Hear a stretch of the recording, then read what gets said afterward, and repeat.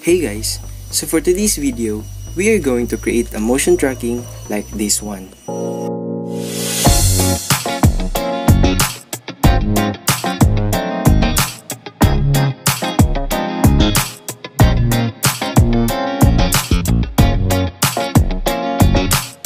So now, most of us heard about motion tracking. So what does motion tracking basically do? Motion tracking is you are going to track your object's motion and apply it through text or graphics, so wherever that selected object goes to, your graphics and text will follow to it. This kind of editing feature is mainly done in the pro editing softwares like the After Effects, Premiere Pro, and Vegas Pro, but now, it is slowly dominating in the mobile application, like the Kinemaster and alightmotion. So before we get started, if you're not yet subscribed to my channel, please consider subscribing and hit the notification bell icon so that you can be updated when I have new uploads. Open your Kinemaster application and create your own text and graphics that you are going to apply in motion tracking. And right now, I am going to do this one.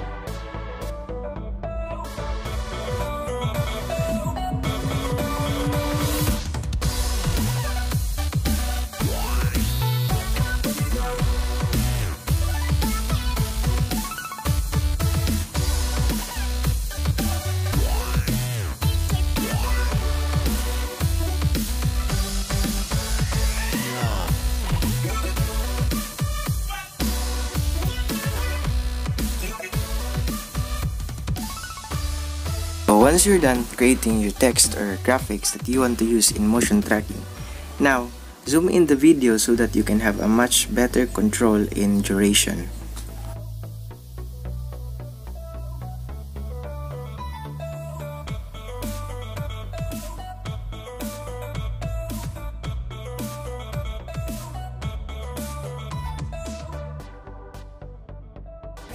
To get started, click this small menu key icon on the left sidebar.